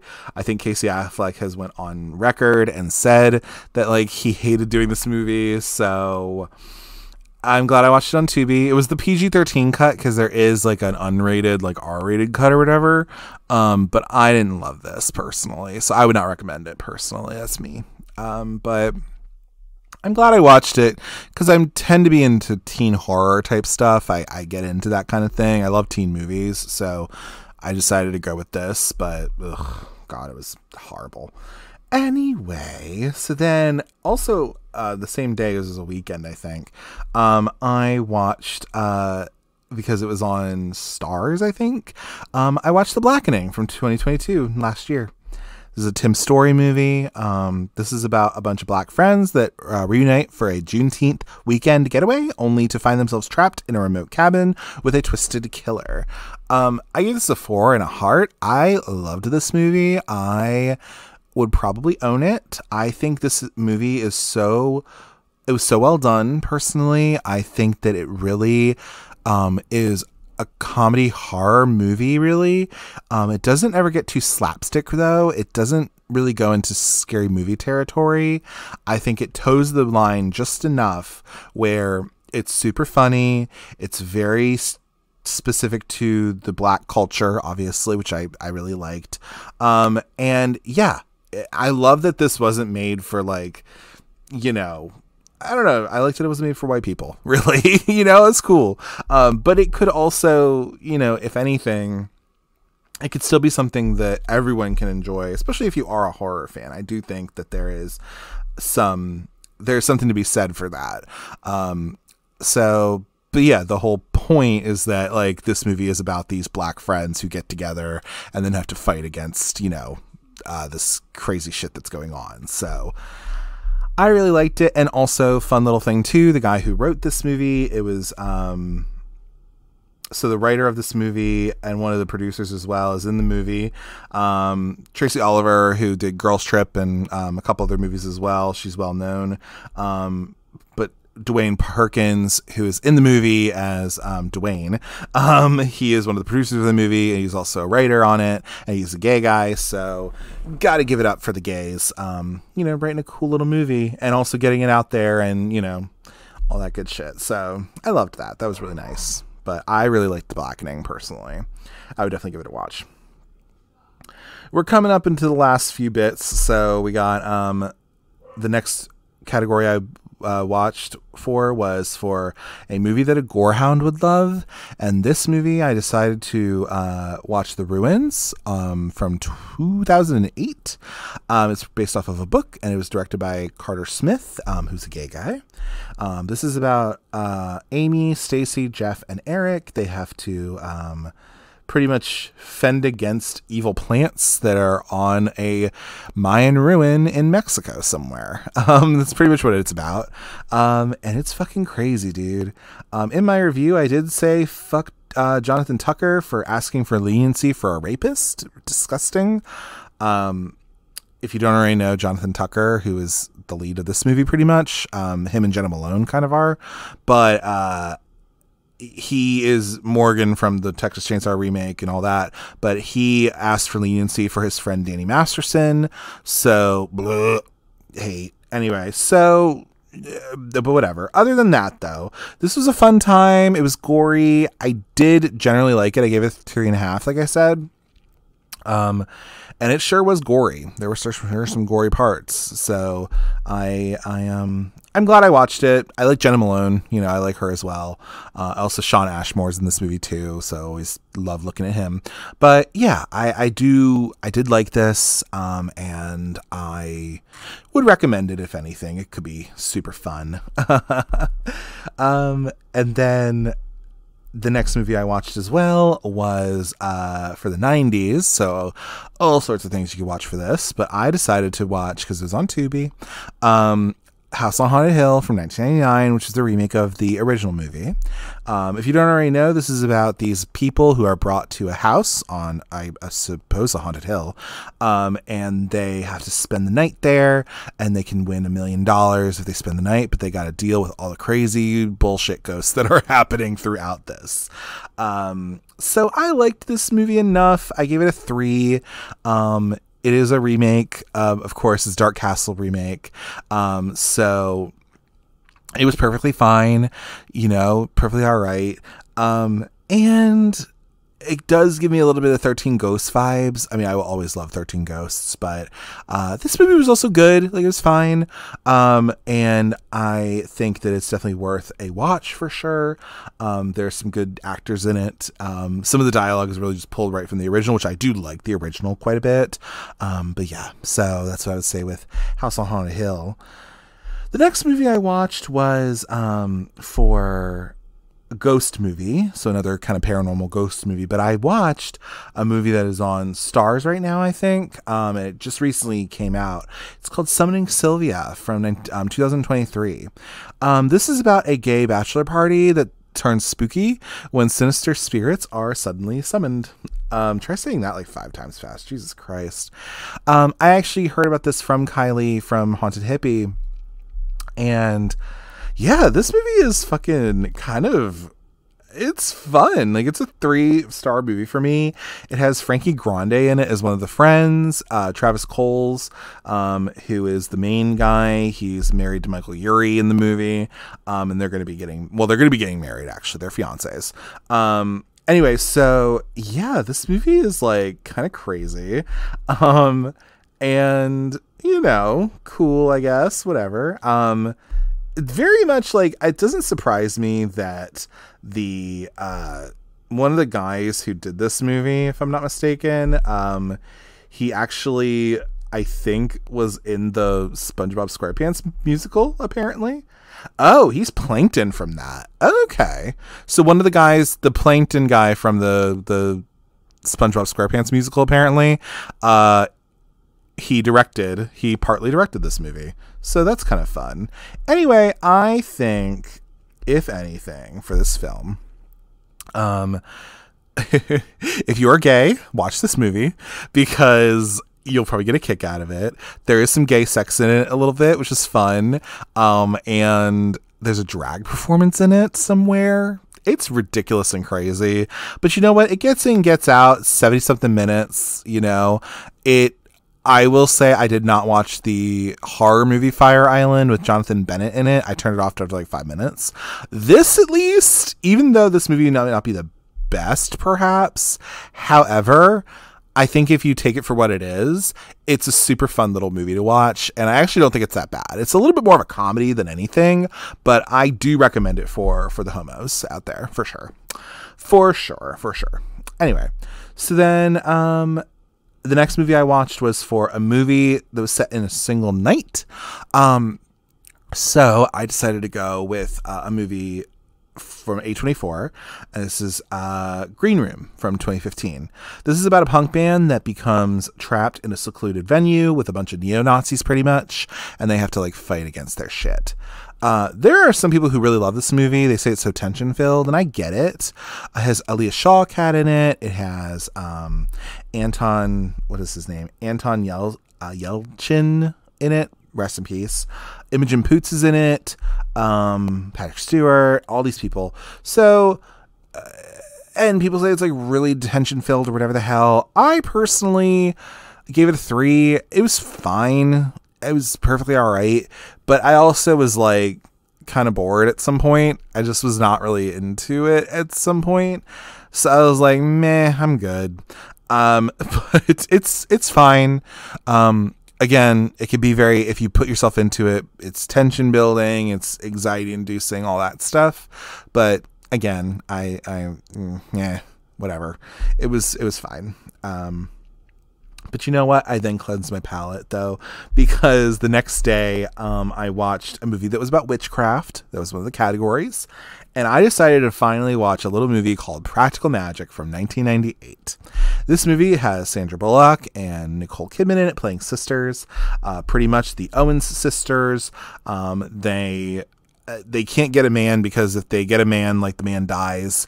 And then some shit goes down with one of Jillian, played by Nicole Kidman.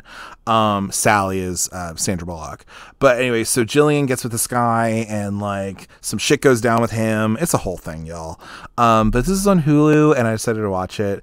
And I gave it a 4 and a star. I will say at first I was like, oh my God, what the hell is this movie? Like, is this even, what is it that people are so like up about this movie or whatever, right? And then I was like, oh wait, no, this is actually like kind of fun and silly. It's just like so over the top. It's a little campy. I have questions about some stuff. But like overall, I did enjoy myself with it. So I would definitely give Practical Magic a shot, if anything, if you want to. It might not be for everybody, but like I will say that overall, I did tend to enjoy it. And the next movie I watched as well was for experimental / a short film. So I decided to heed the Horror Queer's suggestion, and I watched a little short called Tonight's You. And this is on Alter. Pull up on Alter on YouTube. They have like horror short films. This one's 18 minutes. This is about a guy named CJ who uses a hookup app to meet with a guy named Hunter, and then some shit goes down. I thought this was actually a pretty decent little short. Gets in, gets out. It's like less than 20 minutes, but it's real good. You see dick in it, which is really fun, and some guys fucking a little bit. That's great. We support that here on the Cult Cinema Circle podcast. But I thought it was fun, and obviously this guy I'm pretty sure is queer. I would think he is. But yeah, I mean, like, why not? Like, that's cool. Apparently he made a thing called Tonight It's Me. Huh. He made a little short with that too. That's kind of fun. Oh, cute. I love that. I hope he gets to make a really gay horror movie at some point. I really do. Good for you, Dominic Haxton, whatever your name is. Sorry. Like you're listening. Okay. But anyway, so the next day, which was it a Friday? Might have been a Friday. I don't remember. Anyway, the next day I watched one of the categories was a TV episode. So I did myself a favor and watched 2 TV episodes. I watched both The Haunted Mask and The Haunted Mask 2 that were on Netflix. So I just watched both of those. Obviously, it's like 40 something minutes for one and the 40 minutes for another. So that's pretty much a movie. And yeah, I mean, I can't rate these on Letterboxd because they're not on there, which is unfortunate. But, of course, 5 stars for both of them. They're both amazing. And when you're hearing this, you, of course, will hear my Haunted Mask episode that I did. I decided to do that for Halloween, but I love this movie. I love those little episodes so much. They are part of my childhood. They're part of my upbringing, so I have to stand. And it's unfortunate that I do not have a Haunted mask in my possession, but I'm gonna work on getting one of those. Anyway, so then in addition, though, with the TV episodes, I also watched a movie. It was a whodunit. That was the category I was to watch. And so I watched a movie called No Exit from 2022, from last year. This is by Damien Power. He directed a couple different things, I guess, but this is kind of his most known thing now. It just came out last year. This is a movie where it's about this girl who is coming out of rehab. She comes across this like visitor center in the middle of a blizzard, and what ends up happening is she figures out, or she finds that there's a girl in one of the vans in the parking lot. There's a kidnapped girl, and she's trying to figure out who's the kidnapper, pretty much. And, this movie, I gave it a 3.5. I would waffle between that and a 3. This movie is perfectly good. It's very mean. I will say that. But it's out there, girl. It's out there. But overall, I did tend to like it, really, but also I can see why some people don't like it as well. I kind of get it, but I do think it was pretty decent for what it was. I wish it was a little itty bit shorter, just a little bit. But overall, I did tend to like it. The guy from the Allstate commercials, Dennis Haysbert, is in this movie, and a couple of different people are just in it. And so I really liked it, or I did like it at least. I think it's worth a watch at least, if anything. So, yeah, I would give it 3.5, probably, something like that. We're coming up on the end almost. So then the next day, the category was to watch a Scooby-Doo movie. So I decided, of course I could have watched the original Scooby-Doo, obviously, from 2002, but I decided to watch the sequel. So I watched Scooby-Doo 2 Monsters Unleashed from 2004, which I never saw before. And so I gave this a 3.5 and a star. This movie is by Raja Gosnell, who did the first movie as well, and pretty much Mystery Inc. They are like going to this grand opening of this like exhibit of all these villains that they caught in the past, and then some shit's going down, and then the gang has to get together to like fight these monsters, pretty much.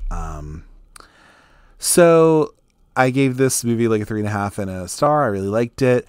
I just said in my review, big Matthew Lillard energy, of course, because he's an amazing Shaggy. I too would also be head over heels for geeky Seth Green, because he's in this movie playing the love interest of Velma. And then I also said I think I need to add Seth Green and Matthew Lillard to my crushes, up there with David Krumholtz, because they are both so hot. Anyway, sorry, but like, yeah, but that was that. So Scooby-Doo 2's Monsters Unleashed is what I watched for the Scooby-Doo movie. I was thinking of maybe doing one of I was thinking of maybe doing one of the other ones, but I didn't. Then the next movie I watched was for the category of queer horror.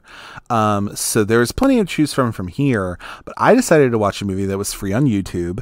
Also because I asked Scott from the Movies That Made Us Gay, I was like, quick, what movie should I watch as a queer horror film?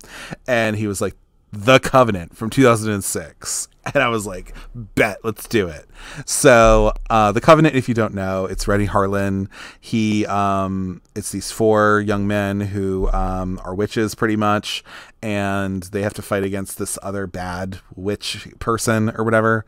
It has young Sebastian Stan in it, Laura Ramsey from The Ruins, couple different things in it, people. I didn't love this movie. I gave it a 2. This movie is very, in a weird way, it's a little homoerotic, and I don't think it realizes it is. But it is super fun to watch as a queer film, because of just the homoerotic kind of undertone to it. And yeah, it's just boring mostly, really. It's not that interesting, but whatever. Yeah, but that's what I watched for queer horror personally. Then the next day, I watched, so the category was a movie from your childhood. So I decided I was going to watch Phantom of the Megaplex, is what I was planning to watch, but I decided against that. And instead I watched Halloween 2 Calabar's Revenge, because I did want to get a Halloween Town movie in there. And I loved this movie. I gave it a 3 and a little star, or a little heart. Letterboxd, just put in stars or whatever. That's fine. Yeah, put in like a actual big star or something. I don't know. But anyway, I guess they already use stars, but whatever. Yeah, no, but this is the sequel to Halloween Town 1. Pretty much Halloween Town is in danger because this guy Calabar, who was like this dude, he's a villain, brought back kind of sort of through familial ties, and everyone in Halloween Town gets turned boring, and then Marnie, Kimberly Jane Brown, has to save everybody. You know what I mean? I also love that this is the movie where she and her now, I think, boyfriend / maybe fiance met, Daniel Kuntz, who plays Cal in this movie. But yeah, I mean, this has like Debbie Reynolds in it. It has Judith Hoag from the Teenage Mutant Ninja Turtle movies. It was directed by Mary Lambert, which I thought was pretty decent, who also did Pet Sematary. But yeah, this is a movie from my childhood. I loved the Halloween Town movies. I remember watching like Halloween Town High a little bit, and watching this and the first movie I definitely watched, and also Phantom of the Megaplex. But yeah, I definitely ended up watching that. Then the other movie I watched was for Day 29, which was Spanish. So I watched a Spanish horror movie. So there's a couple I could choose from for this, but I decided to go with The Last Matinee from 2020. This was in, I think, Argentina or Uruguay or something, somewhere like that. And this is a movie where it's pretty much a girl is working in the projectionist booth for her dad, and pretty much these people who come to a horror movie, they are getting killed off one by one, and she has to try to save them pretty much. It's very Giallo inspired for sure. There's definitely some good gore in it. There's a lot of eyeball stuff. I give this a 3 personally. I mean, I liked it enough. It was fine. I don't think I would own it or anything, but like I thought it was a fun time, and I thought it was good. I could see their influences and all that good stuff, but overall it was perfectly all right. But it wasn't anything to write home about personally for me. But it's on Shudder. You give it a watch if anything. I thought that was pretty fun. Then the next movie I watched on the next day, this was on the 30th. You're hearing this on the 1st of November, but I'm recording it on Halloween. So then I watched a movie that had a category of elderly, so you could watch a bunch of things for this, a couple different things, but I decided to go with The Visit from 2015. This is one of M. Night Shyamalan's movies.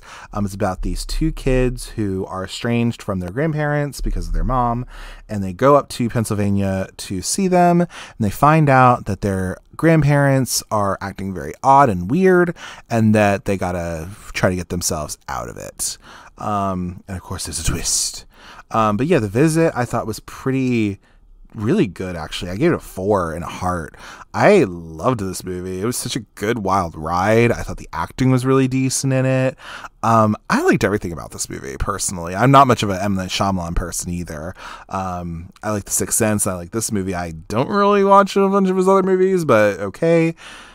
But there's that. I loved The Visit, personally. I was really down for that.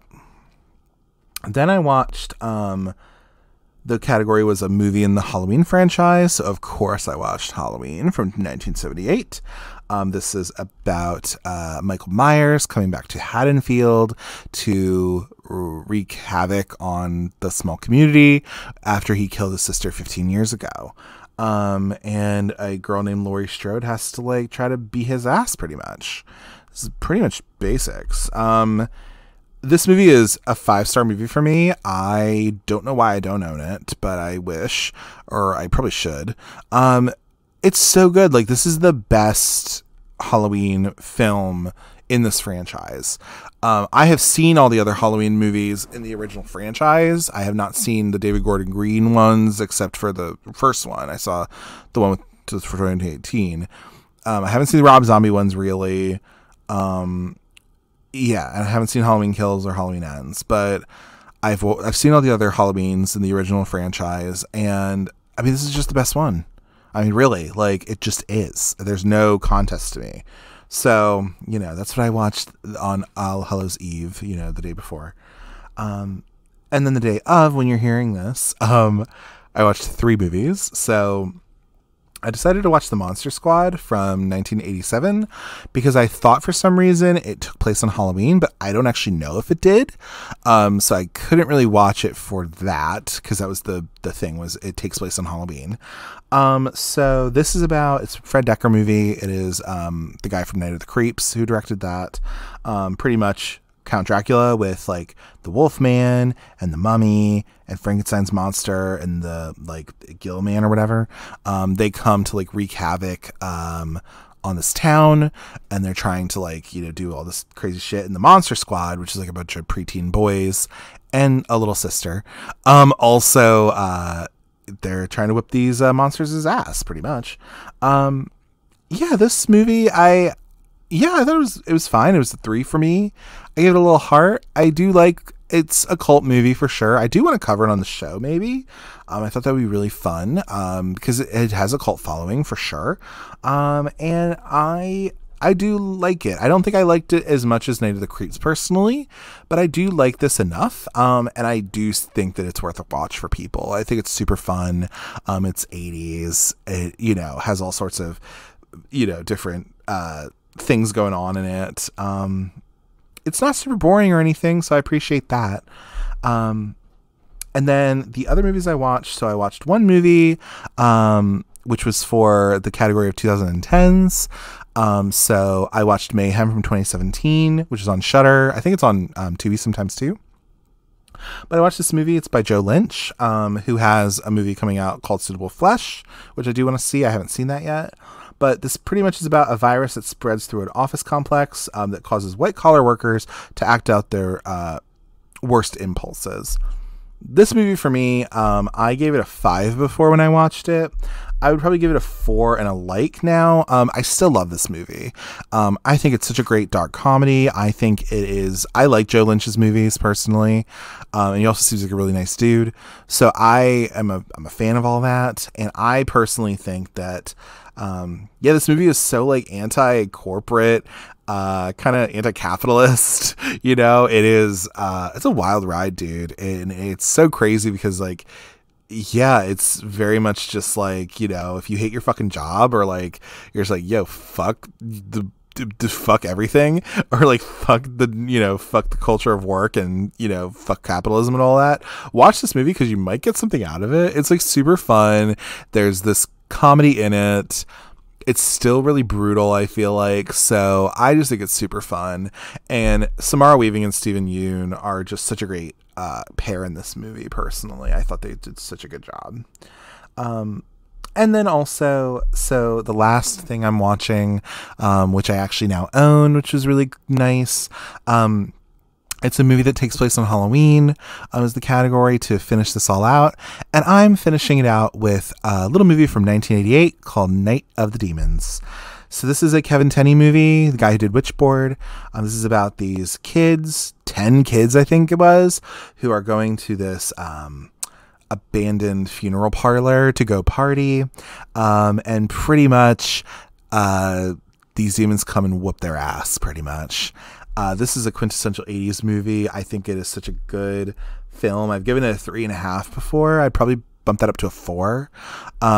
I really do think this movie's good. I just recently watched it because it was on Shudder with Joe Bob. They did something with this, so I now own it on Blu-ray, so I'm gonna watch it on Blu-ray. But yeah, I really liked this personally when I watched it before, and I'm sure I'll enjoy it watching it on Halloween, of course. But yeah, totally. And that is what I watched in the month in terms of movies. And then in terms of TV or anything, I really didn't have a ton of time to watch TV because I was watching a bunch of shit this way. However, I did watch most of the Goosebumps show that came out on Disney Plus and Hulu. And I will say, I don't think I love it. I see what they're doing, and I at least appreciate that it is something a little different than what was normal, but I also just feel like it's just not for me personally. I feel like it's just taking something that is like a known IP and just kind of throwing it and being like, hey, like here's Goosebumps, but it's just not. That's the criticism I think a lot of people have, is that it doesn't feel like Goosebumps. And it kind of doesn't. I just don't quite get why they would do this and still call it Goosebumps, but I also understand why they're doing it. So I just think it's like mid, personally. I literally got up to, I got to the dummy episode. And so then I got to watch the one after that, and I'll finish out the series because why not? But I don't want it to get renewed personally. That's just my opinion, but what do I know? But but that's what I watched for the month of October. So I hope you enjoyed hearing about this. It was almost a good 2 hours that I've been talking because I watched a goddamn lot. But I hope you guys have had a wonderful October. I hope, you've had a good spooky season. If anything, we're going into November and December. So we're going into like Thanksgiving and Christmas territory. So I have some fun things kind of planned out as well. But yeah, if you want to, tell me what you watched if you want. Tell me if you watched anything fun. Give me any recommendations you might have or any of that kind of stuff. But until next time, thank you so much for listening to this episode and to the podcast in general. And I'll see you in the next one. Take care. Bye.